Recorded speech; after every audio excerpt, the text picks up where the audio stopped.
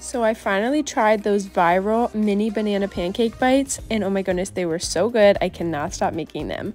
First, I made a gluten and dairy-free pancake batter. It's also sugar-free. Then I sliced a couple ripe bananas. I coated the banana slices in the pancake batter and cooked them for a couple minutes on each side. Just listen to the sizzle and the crunch. Then I plated them, topped them with some warm nut butter, some pure maple syrup, and I dug in.